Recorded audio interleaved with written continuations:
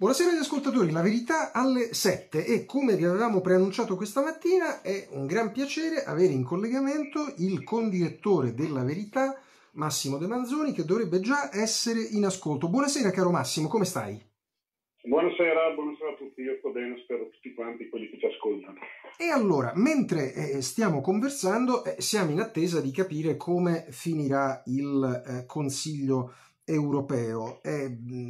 Confesso, con grande rispetto per tutta una serie di siti online, vedo qua e là dei titoli che speriamo siano smentiti, perché se fossero confermati supererebbero la soglia del ridicolo. Si dice l'Europa deve fare presto, intesa per fine anno.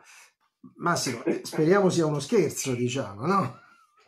Purtroppo temo di no, sono già cominciate le giustificazioni, leggevo oggi un giornale semiclandestino, ma insomma di tendenza, diciamo così, che non è importante fare presto, è importante fare bene, cominciano già a mettere le mani avanti. In realtà qui faranno tardi e male.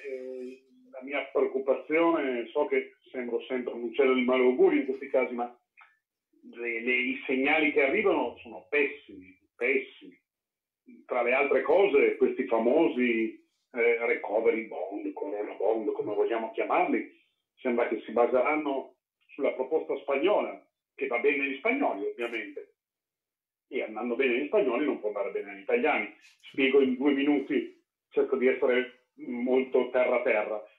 Gli spagnoli rispetto all'Unione Europea sono dei percettori netti, cioè danno 8 e ricevono 10. Certo. Gli italiani sono dei contributori netti, danno 10 e ricevono 8. Siccome stanno ipotizzando di costruire questi bond in base su base appunto su ripartizione, sulla solita ripartizione delle regole europee, ciò significa che noi daremo a questo fondo dal quale poi verranno emessi i bond molto probabilmente più di quanto riceveremo. Non mi sembra un'idea geniale.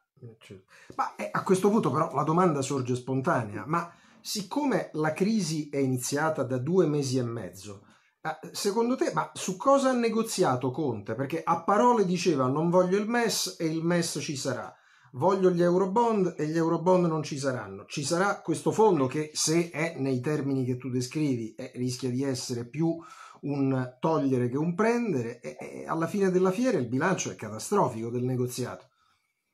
Io temo che sarà così, e lo temo perché ormai sono troppo abituato a questo sfoggio di parole con pochissima sostanza, non solo da parte di Conte. Vedo che le cose, quando si tratta di cose comunitarie, vanno di pari passo anche in Europa. L'importante, chi c'era l'altro giorno, lo spiegava con dovizia di particolari, Timmermans mi pare, sì. Diceva l'importante è che alla fine tutti possono dire di aver vinto. Quanto tutti possono dire di aver vinto è evidente che hanno perso tutti in un quadro comunitario.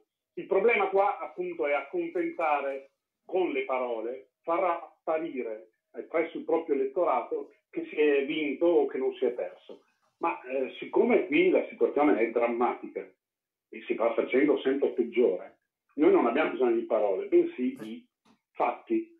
E ci siamo ritrovati ad avere il peggior governo della storia repubblicana da questo punto di vista, cioè un avvocato che non sa nulla di politica ma sa molto di parole, e lo si vede tutti i giorni, tutte le volte che compare, e ci rimbambisce con le sue elucubrazioni, alla fine delle quali tutti si chiedono ma cosa ha detto. L'unica volta che ha detto qualcosa veramente l'hanno capito tutti quando ha perso, gli sono scappati i cavalli e ha attaccato l'opposizione in diretta TV. Ma qui è l'unico momento in cui si è capito esattamente quello che stava dicendo. Per il resto, parole, come abbiamo titolato qualche giorno fa.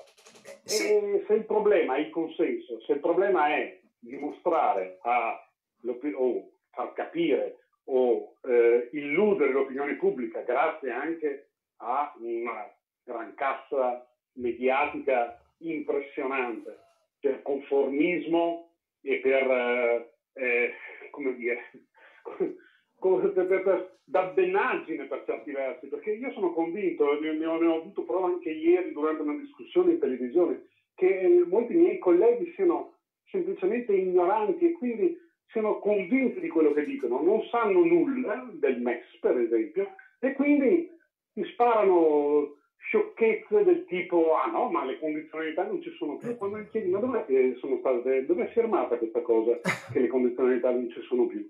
Non sanno cosa dire, balbettano perché non c'è nessuna firma da nessuna parte, non c'è un documento che tolga le condizionalità. Ci sono chiacchiere che dicono ma no, ma stavolta faremo diverso dalla Grecia e noi dovremmo fidarci. È una roba da matti. Ma l'approccio ideologico, purtroppo, l'approccio dell'Italia in generale, ma non solo qui di questo governo, da questo punto di vista devo dire che è un approccio che arriva da molto lontano, da Prodi, dall'Eurotax, è un approccio fideistico, no, ma l'Europa è bella, quindi bisogna che lo facciamo. Gli altri hanno un approccio pragmatico, gli altri paesi, e pensano a portare a casa il risultato. Noi siamo sempre lì che ci riempiamo la bocca e alla fine purtroppo non portiamo a casa niente, anzi spesso restiamo sconfitti, però pieni di belle parole con le quali confortarci quando la pancia sarà vuota. Avremo però la testa piena di ma che bravi che siamo, guarda che bravi, guarda com'è bella l'Europa, guarda quanto benessere ci ha garantito, quanta pace ci ha garantito e via dicendo. Senti, domanda politica.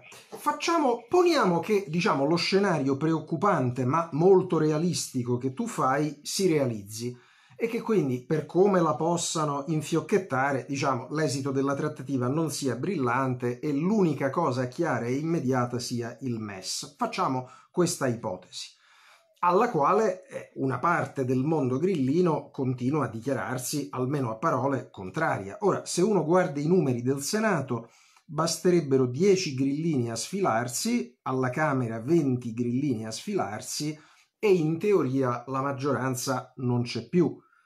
C'è davvero da temere che un pezzo di centrodestra, come preannuncia ieri Forza Italia, possa incredibilmente fare da stampella proprio nel momento in cui Conte potrebbe cadere? Beh, non c'è da temere, c'è da sapere che è così. Ormai la cosa è chiara, Berlusconi ha fatto capire chiaramente, noi il MES lo votiamo. E purtroppo questa dichiarazione toglie molti argomenti ai dissidenti grillini, ovviamente, e noi sappiamo com'è la situazione nel Movimento 5 Stelle, è esplosiva, non stanno più insieme nemmeno con lo sputo, ma hanno una paura terribile che salti per aria tutto e di ritrovarsi senza lo scranno. È vero che a loro favore, diciamo così, va il fatto che difficilmente in una situazione come questa si potranno indire elezioni immediate, anche cadesse questo governo, e quindi qualche pateracchio probabilmente per andare avanti si troverà.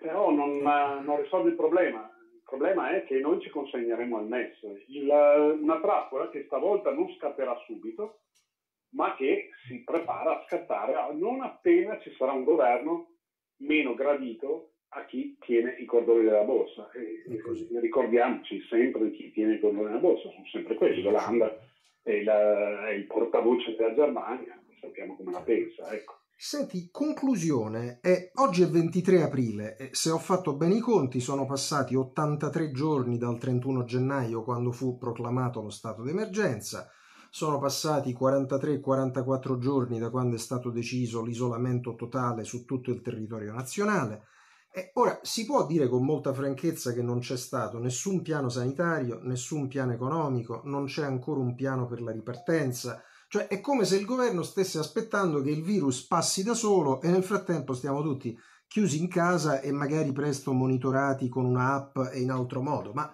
è questo il modello italiano di cui ci hanno parlato? Come funziona questa cosa? Cosa dici? C'è un piano segreto, abbiamo il piano segreto di Speranza.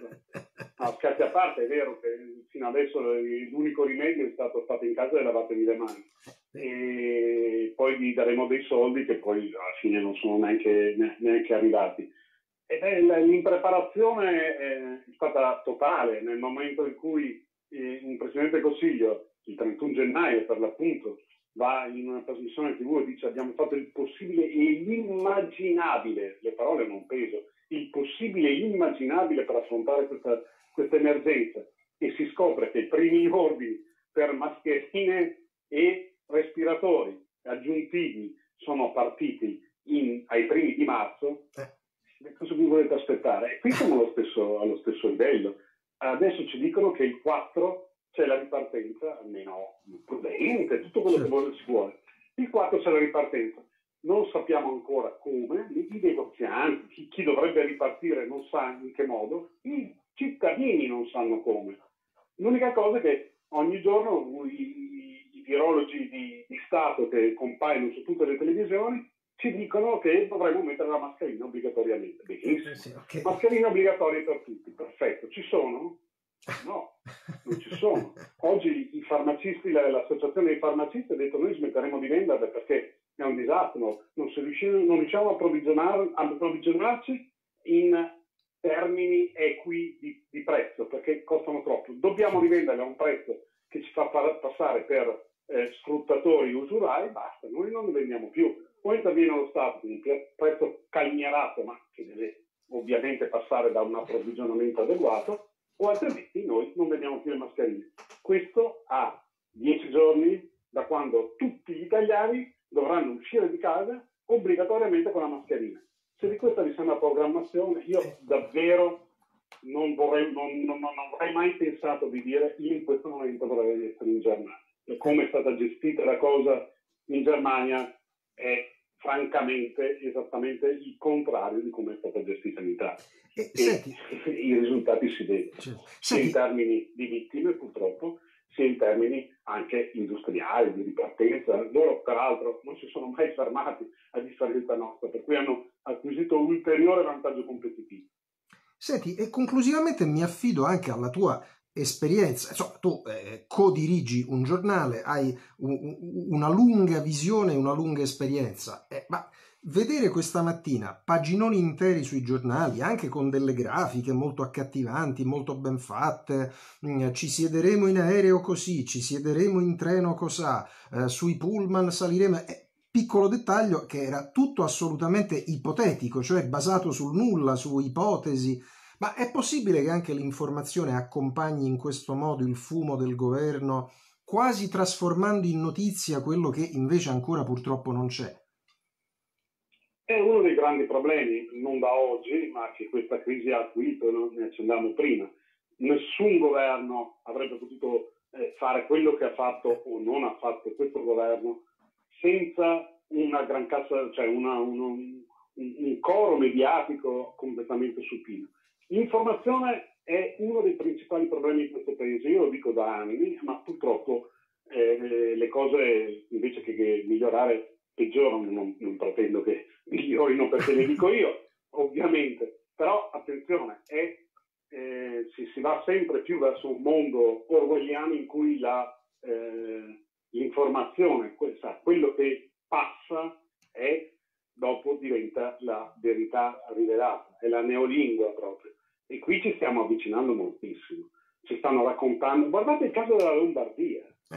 La Lombardia è stata una cosa terrificante, l'assalto mediatico a reti unificate alla Lombardia quando si è deciso che bisognava cominciare a punire la Lombardia dove sono stati commessi errori, per carità di Dio, ma i numeri, i banali numeri ci dicono che quello che è successo in Lombardia in proporzione è successo dappertutto. L'OMS oggi dice che la metà dei morti per Covid nel mondo sono nelle strutture di accoglienza degli anziani. Certo. Non ci voleva un genio per capirlo, visto che l'età media di quelli che se ne vanno purtroppo è di 81 anni.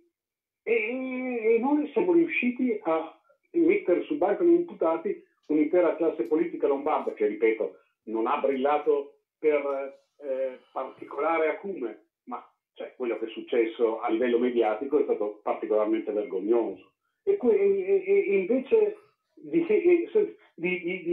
mettere sotto la lettera di ingrandimento un governo che dice di avere un piano d'emergenza e non lo attua per un mese e mezzo, noi siamo qua che mettiamo sotto accusa una regione perché sono morti degli anziani nelle RSA, come è successo in tutto il mondo.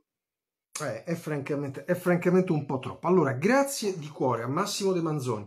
Ringraziamo chi ci ha seguito. Il ringraziamento si aggiunge all'invito caldissimo domani mattina a passare in edicola a prendere la verità.